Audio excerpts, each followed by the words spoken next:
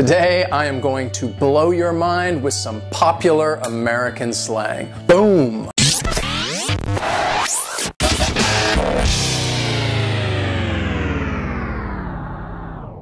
So in today's lesson, I'm going to talk to you about some popular and common slang that Americans regularly use. And remember, learning slang, it's mostly important for your listening comprehension. I've had many English learners tell me, like, in the classroom, I understand everything. But when I go outside in the streets, or if I'm watching a movie, it's really hard to understand. And that's because people use it informally, casually, in colloquial speech. If you're an English learner, it's not really necessary that you go out and use these words, but it is good for your listening comprehension. So let's talk about some common American slang that Americans love to use, especially me.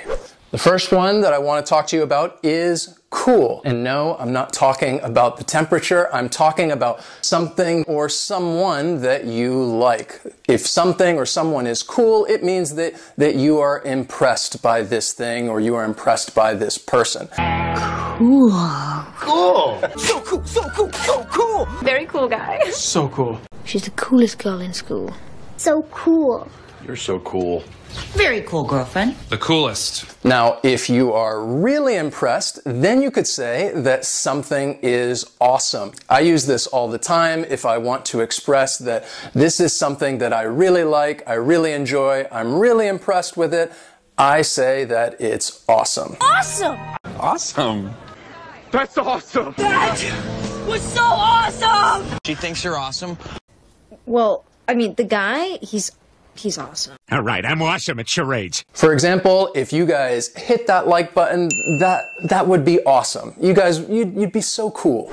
Next is the word babe. Now, this is used to refer to a person's loved one, one's girlfriend, boyfriend, husband, wife, and you say babe instead of saying their name.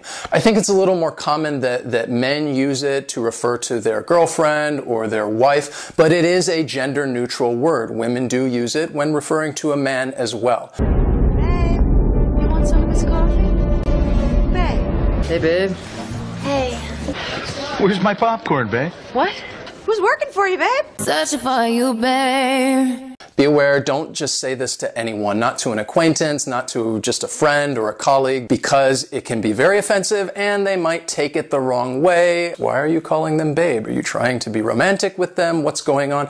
Just don't do it. Now, younger people might not use babe as often. It's a little bit of an older slang term. Instead, they may use bae.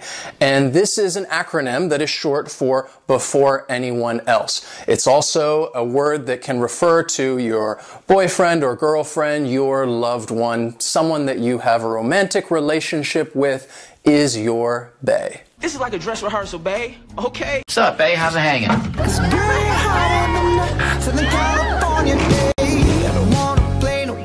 Next is a slang word that I like to use, and maybe I use it a little too much, and that is dude. And this just refers to a younger man, a guy, because if somebody says, it's a dude, then they're talking about, well, it's a guy, it's a man. Now, I found a lot of fascinating information about this slang word because it's been around for a long time. And according to the Urban Dictionary, over 100 years ago, the word used to mean a person that was very snobbish and stuck up. Then the meaning changed and it referred to a person that moved out west into the countryside, and this person just didn't know what the hell they were doing. And the meaning of the word has changed again because today it just refers to a younger man, a guy, a dude. Dude, where's my car? Where's your car, dude? Dude, where's my car? Takes 3 days to deliver pizza? Hey, dude, how are you? Probably with a bunch of dudes, like sweating. Dude, what's the rush? There's a dude dressed like a superhero. They're fighting a bunch of guys. Next, we have ripped. Most of us would just think of the verb to tear something, but that's not what we're talking about. Instead, we're talking about somebody that is very strong, very muscular. Muscles are really well defined. You would say, that person is ripped.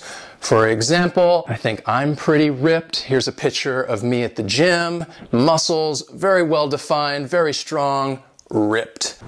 Damn.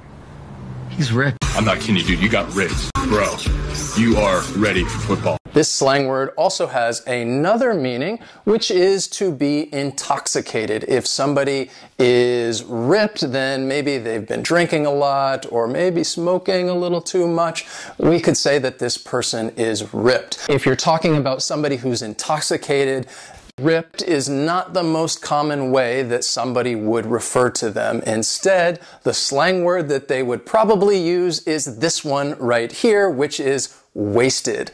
So if somebody is very, very, very intoxicated, I'm sure you've probably seen somebody who fits this description. If somebody's intoxicated, they've been drinking way too much, then they're wasted. We're wasted. You're always wasted. Come on, Chris. You're wasted. You're absolutely wasted. Man, it was so awesome. Like so wasted, man. She already wasted? He's Celebrating. People say stupid things when they're wasted.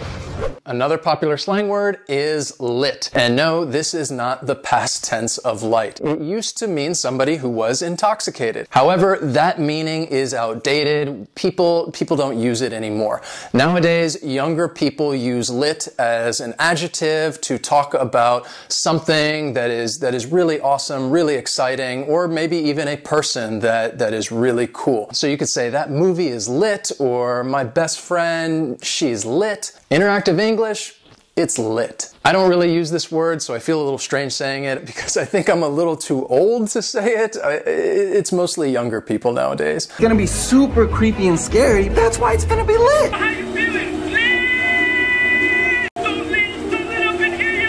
And it's gonna be lit. Another slang word that I really like is antsy. And this is an adjective to refer to somebody who is impatient, somebody that just cannot wait any longer. They're ready to do something else. They don't want to sit still anymore. That person is antsy. It seems like you're, a little antsy. God knows I'm antsy. It's Prince Naveen! The shy and retiring bride to be is getting antsy! Look, I know you're antsy. We all are, but you see, things they're about to pick up. Another popular slang word, and one that is not so good, is diss. This is short for disrespect, and it means to disrespect someone. So it can be either a verb to diss someone, or it could be used as a noun, a diss. But it means to disrespect someone in some way. You say something mean or nasty, and you diss someone. We should all be respectful. You shouldn't diss anybody. It's not nice. It's unnecessary. Hey! Don't be dissing me! He dissed you bad, G. Are you two dissing Troy? What? Are you dissing me? Dissing. I don't know what that means. Does that make any sense to you? Next is bromance. And this is just a cute amalgamation of the words bro and romance. And it means love or affection shown between two heterosexual men. So most guys out there, they may be involved in a bromance, or maybe they were involved in a bromance at one point or another, but it's when guys, it's nothing sexual, and maybe you're gushing over this other person and maybe showing a little too much affection and expressing it, and other people see it and they could think, oh, okay, these guys have a bromance going on. How long's this little bromance been going on? I guess I got caught up in the bromance. Start quite the bromance. The next slang word, which you might hear in TV or movies, is gaydar. This is another amalgamation between two words, and those words are gay and radar. And gaydar is just the ability to tell whether or not somebody is a homosexual. And it's not really used in a derogatory sense at all. It's mostly you'd hear it in conversation if you're talking about some other person and you're trying to think, well, maybe this person's gay, maybe they're not gay. And you talk about that person's ability to tell, and you mention somebody's gaydar. My gaydar is never wrong, and it is pinging. You gotta be kidding.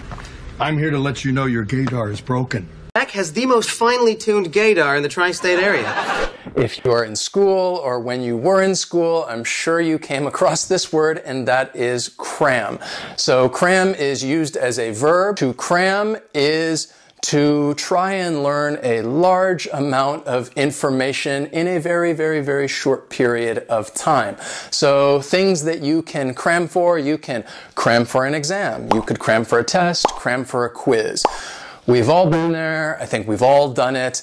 We didn't study and we waited until the night before and we have to cram. Thanks, Mom. Sorry, I'm cramming for a Spanish exam. Which means I get to cram tomorrow for this test on Monday. No, just try and get ready for exams.